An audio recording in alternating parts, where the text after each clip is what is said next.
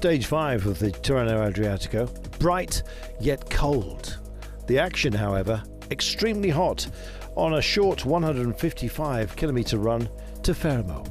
Well, it was characterised by some hellish climbs, many of which not categorised, and not least the first of the day, which drew out an amazing response with many riders battling for a place in any prospective breakaway.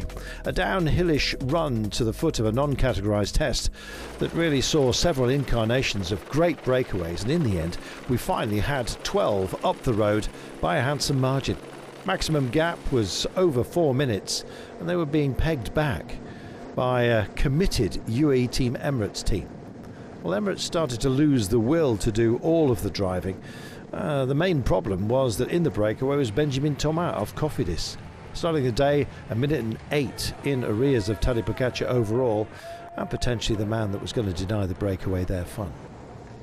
Well, as the King of the Mountains points started to get handed out, Francesco Gavazzi took some for Elo Cometa, and we were heading for yet more climbing, even with the intermediate sprint. But really the distillation of the day was a series of tests on a circuit that would take us up to Fermo. Some of the ramps were absolutely punishing, up to 21%, and the man who was equal to it from the breakaway, Warren Barguil. Clement Rousseau, his teammate, had done so much work that Barguil offered up some of the champagne at the end of the day, and by that you can probably realise that Barguil had the mettle to finish the job. 5 years around since his last big win, and this was going to be a huge one. As the breakaway fell away, Benjamin Thomas regrouped with the man up front.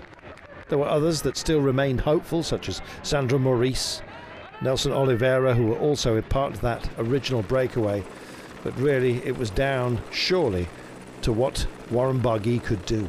They were leaning on him. Would he take a stand? Well, he was timing it absolutely brilliantly. Meanwhile, timing was the thing in the chase. Remco Evenepoel decided that now was the time to go. Had UAE Team Emirates used up too many of their battlers protecting Tadej Pogacar? Well, Pogacar in the blue jersey following straight on to the white jersey that he's loaning to Evenepoel at the moment, and they were taking some great corners out there. Unfortunately, one of them was missed. Vingegaard was also in the mix there. Gianluca Brambilla, who dropped back out of the breakaway, suddenly found himself in a happier place.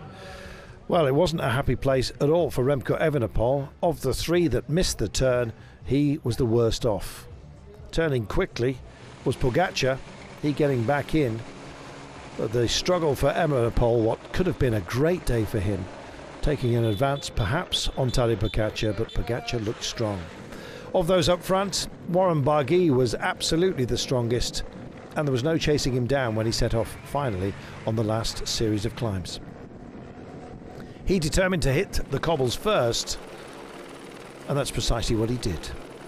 And as the road picked up, so did his pace. He was absolutely majestic. The gap back to the blue jersey, 51 seconds. It wasn't going to be the day of Benjamin Thomas, but another Frenchman, Warren Barguil, would bring it home. Well, he doesn't win often, but when he does win, he wins big. Grand Tour stages, Tour de France, Welter have gone his way, and this will be a huge fillip to a man who is not done yet at the age of 30. Taking the final bend, this must have been extra sweet because of the distance between his last victory and this one. Magnificent performance, and proving that unpredictability can creep into the day. It's not all about Tadej Pogacar, though he still leads this race. Sandro Maurice coming home in second place ahead of Simone Velasco of Astana. And the roster of riders who came to congratulate Warren Barguil was long. Pogacar coming home same time as Remco Evenepoel and Jonas Vingegaard. Bodes well for a good battle in the mountains. Today's battler, though, Warren Barguil. Margin of victory 10 seconds over Maurice and Velasco. Coming home behind Oliveira, Porte, Pogacar, Vingegaard, Mas, Evenepoel and Jai Hindley. The smiles of Barguil. We were used to seeing it some years ago. Well, it's back. Could it be the start of something special? We shall wait and see. Pogacar leads Evenepoel by 9 seconds, Arensman on 43, Vingegaard 45, Lopez rounding out the top 5, a minute adrift, same time as Richie Porte, who was lively today. So what of stage 6? An earlier start for everybody and 2 mighty tests at the end of a 216 kilometre run in total to Carpegna.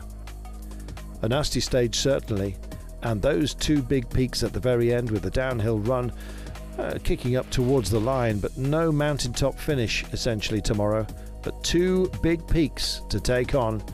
Surely Pogacar is the favourite. We shall see.